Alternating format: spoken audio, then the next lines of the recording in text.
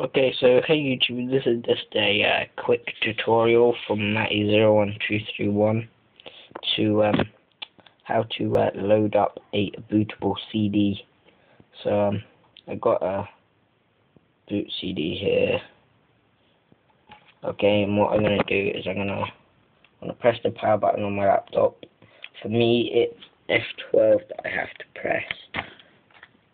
F12, which is here. So I'm going to turn it on and press F12, and then, so as you can see, it's on. And then I'm going to F12 for boot menu. As you can see, it's brought up this boot menu. Open my CD drive,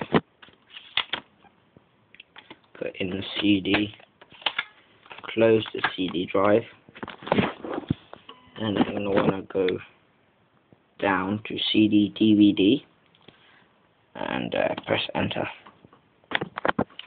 Now that's gonna by the way, this is the I don't know how to pronounce it, hirens, don't know, boot CD version 10.2, as you can see. Hirens, that's it, I think, 10.2. So you can boot from hard drive. I can DOS boot CD. I can load mini Windows XP, password changer. That basically just wipes your hard drive, so you can do a clean install of the OS on it. Diagnostic, well, that's pretty self-explanatory. And I've got them options here.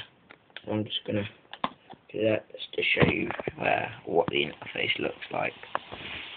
Just so you know.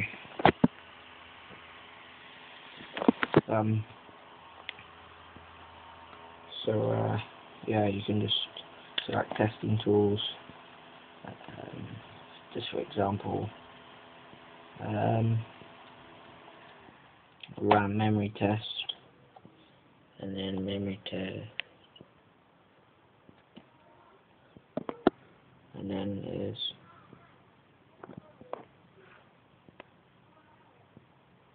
just a short test.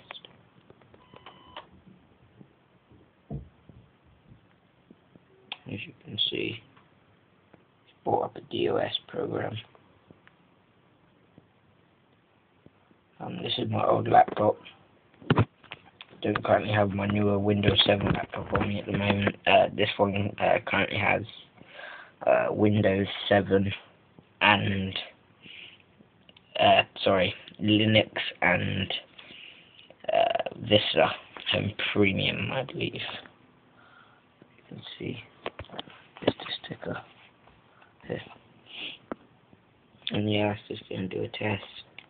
This boot CD is quite useful for basically testing and diagnosing, different PC problems and that. And obviously you can do a lot more with it, as you saw in the menu. Then I have this DVD, XP Multi-Boot, 32-bit, which basically has a few versions of XP on, all activated. So if I ever want to do a clean install XP, I got one for 7 and Vista, and also Linux somewhere too, but I don't know where they are at the moment. Here it is. Yeah, thanks for watching. Bye bye.